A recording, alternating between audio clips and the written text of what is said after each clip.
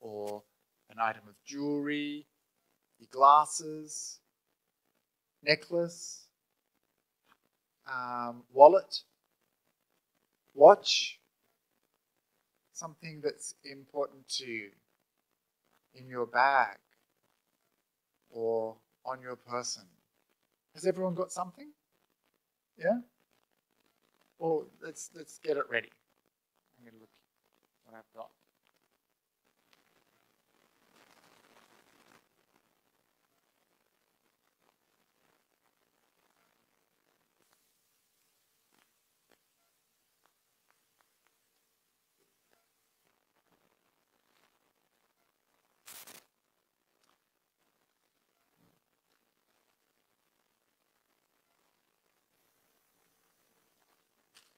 I don't have anything.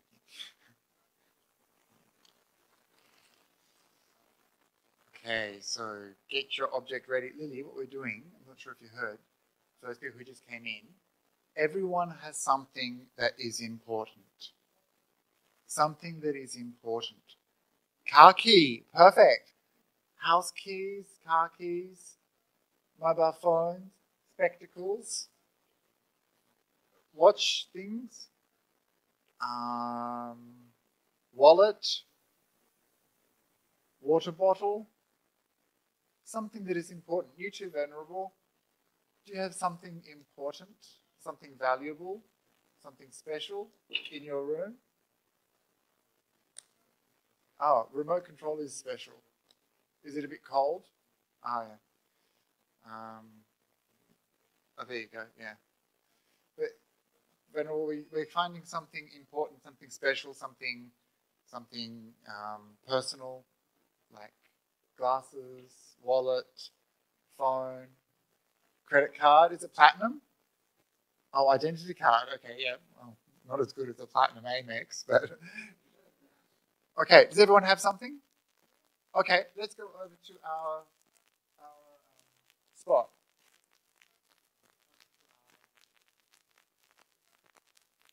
Over to our objects. So feel free to bring a chair nearby and come and sit on the ground again.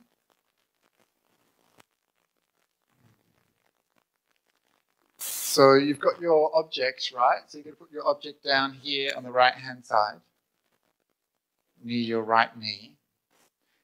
And you've got 5 seconds only to choose an object from the pile. Don't think too hard about it, okay? Ready? 5, 4, you're running out of time. 3, 2, 1.5, 1 and a little bit. And for the live, do you have something important on your person? Like your wallet or your phone? Yeah? Great. You can get it out and put it here, like this, on your right. And this one goes on our left. So the object we just took goes on your left, and your precious object goes on your right. Wait, you've got 2 of your... No, you need 1 of your own. Do you have something like your phone? Your glasses? Anything that's precious and important to you? Does everyone have something? Okay. So,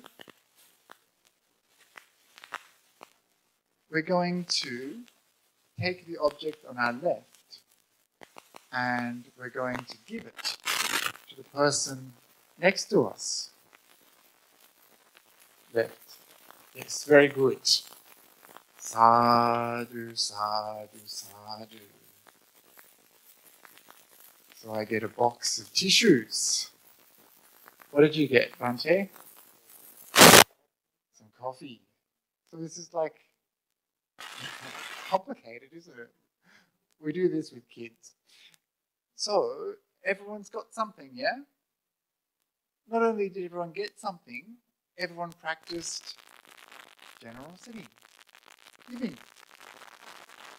So this theoretically, this could belong to you forever now, whatever it is you ended up with. You've got some honey, that's great. Some people got some soap, nice, just like Christmas. So this is easy, right? Giving is easy. And it feels good to give. Remember downstairs before when we were getting ready for lunch? And I said, how do you feel when you're giving? And one of the women, she said, happy, right? And everyone's like, yeah, we love giving. Giving makes you so happy. Some of you can see where this is going.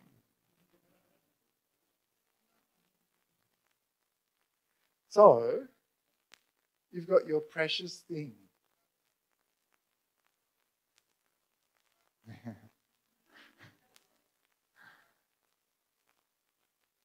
Who's ready to practice giving?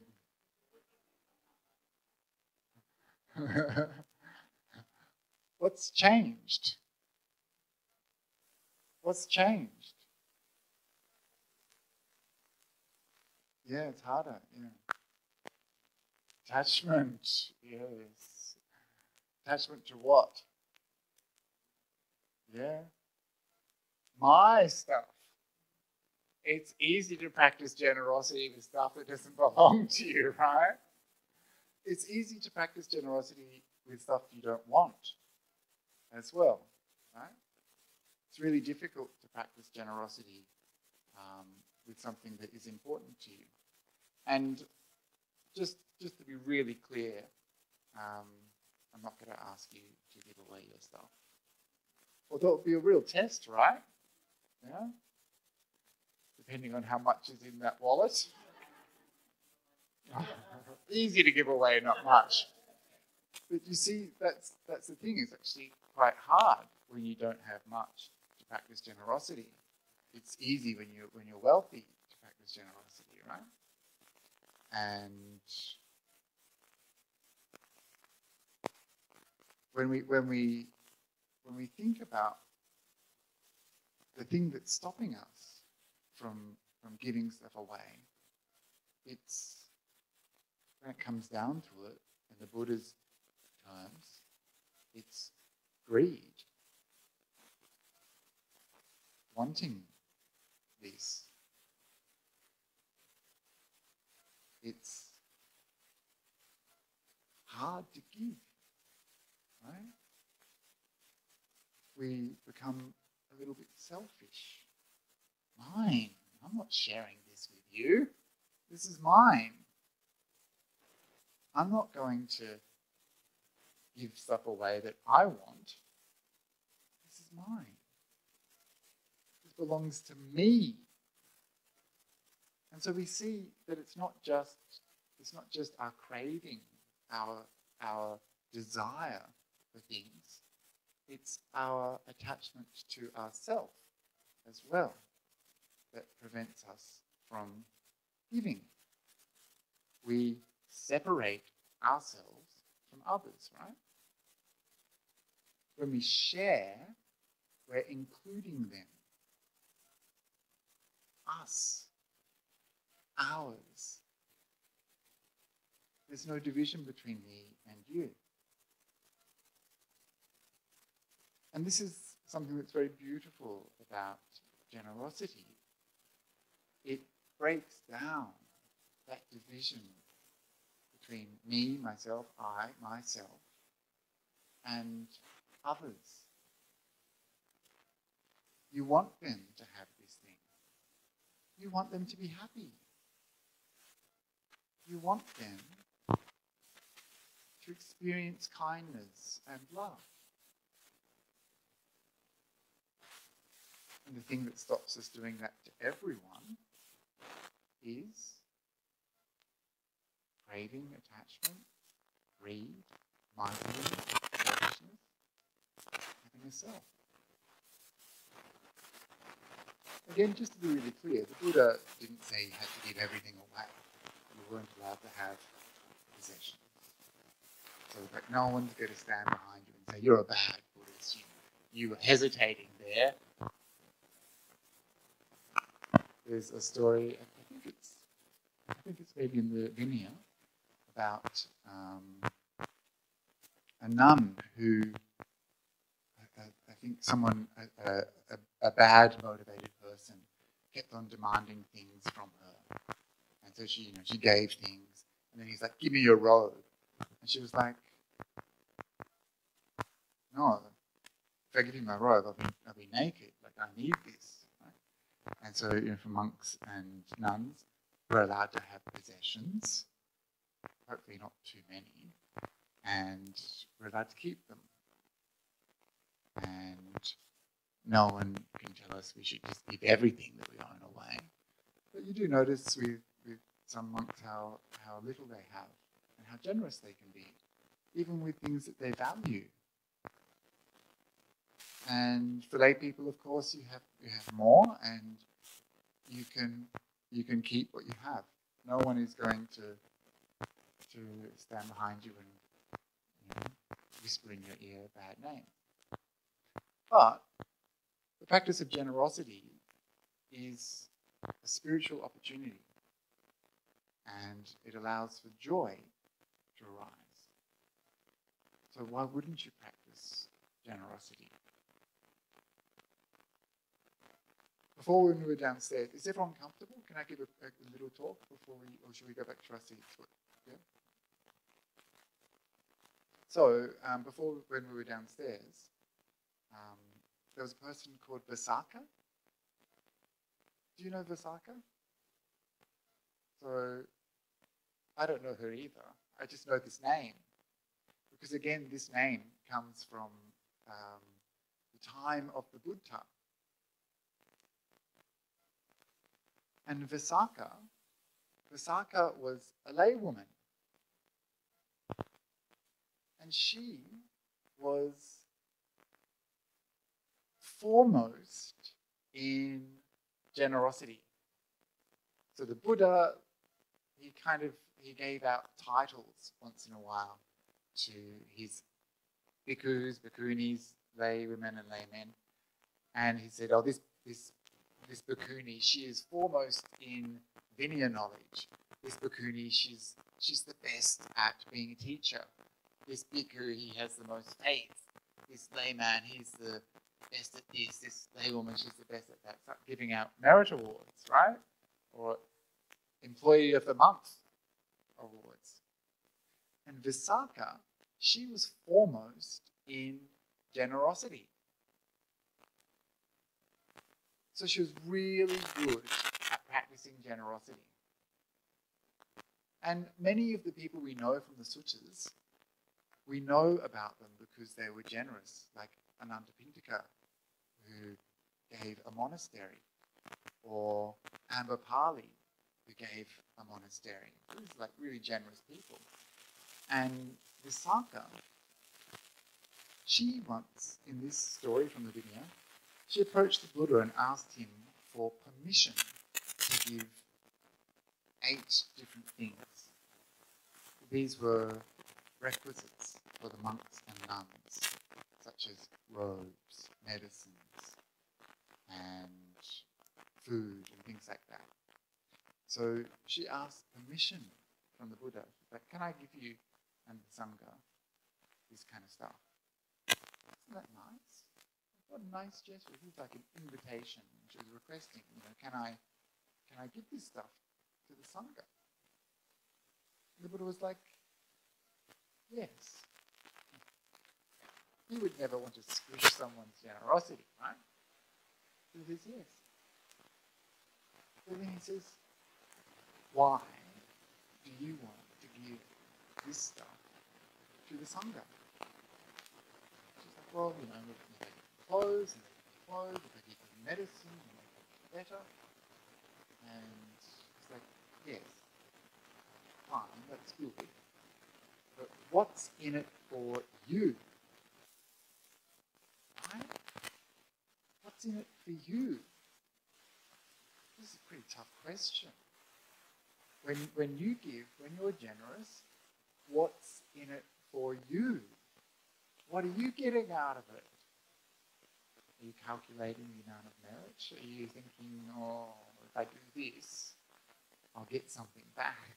Are you thinking, oh, if I do this, I'll get to heaven? Why are you being generous? Don't tell me. I don't want to know. But Visakha, she was an intelligent woman and a skillful practitioner. And she said, this is her answer. She said, when I give, I reflect upon my generosity. And when I reflect upon my generosity, joy is in my mind. This is pamoja, joy, gladness. That's pretty good, isn't it? To go from a state of having no joy to having joy. Like, that's pretty good. That's okay, right? Better than nothing, isn't it? So you have joy. People don't look very excited. Already you're moving from whatever level you're currently on to a mind with joy in it. Sadhu, that's amazing. Suddenly you have a mind that's infused with gladness. It's pretty special. So she said, when I practice generosity, I reflect upon it and joy appears in my mind. And that's just the beginning of this sequence. Many of you will have heard this sequence before, especially if you've done Sutta studies with Ajahn Brahmali. And this sequence goes like this. Do a good action, be generous, reflect upon it, joy. Next, this joy deepens and becomes piti, rapture, thrill, enthusiasm, ecstasy.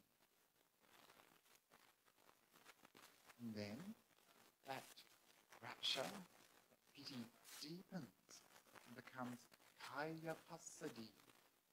Kaya passaddhi. This means bodily tranquility.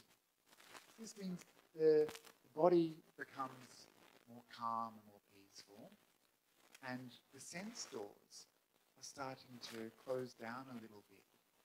They're not so important all of a sudden. We've moved already from a sensory experience of the world, where we contact the world using our senses, and where our enjoyment comes from using the senses, and we're starting to move internally, away from the senses, internally. So our sense faculties are becoming tranquilized. That helps us to develop a more internalized form of happiness, which we call bliss, sukha. That sukha feels good, right? That's why it's called bliss. This is why people practice meditation, because they experience a good time. And that good time of bliss keeps you there, meditating. And the mind, because it's experiencing so much pleasure, starts to deepen and deepen and deepen. And that bliss is what draws the mind deeper and deeper into stillness, samadhi. So let's go through that little journey Visakha was on. She hasn't finished yet. Starts with giving, reflecting upon her generosity. Next comes joy. Close. Joy. Joy becomes piti or rapture. That rapture becomes bodily tranquility. That tranquility becomes bliss. And that bliss draws the mind into samadhi, stillness. And from there, wisdom can arise.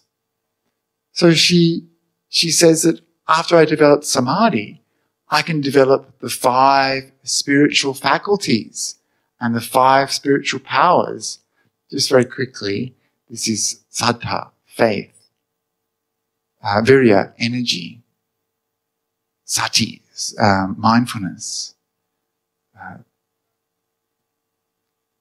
samadhi, stillness, and panya, wisdom. So these are the 5 spiritual faculties, the 5 spiritual powers that she said she can develop. And so she's leading up through successively more complicated and more beautiful states of mind. And she's developing these minds of wisdom, which lead to vimutti, lead to freedom, nibbana. And this movement of the mind, so we're here, she's suddenly gone all the way up here, right?